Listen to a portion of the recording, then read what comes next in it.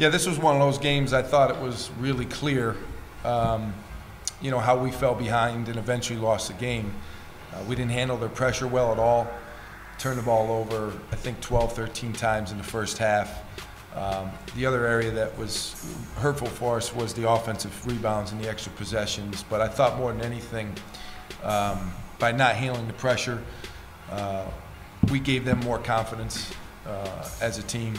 And I think that they carried that confidence and played better, and that helped end up winning the game. I was surprised because I felt like our guys would enjoy playing this type of game because we've got good offensive players, and you know, I thought we'd keep the floor spaced and make plays and generate some easy scoring opportunities, but that didn't happen. And it wasn't one or two guys. You know, it's pretty much everybody collectively took a turn at turning the ball over.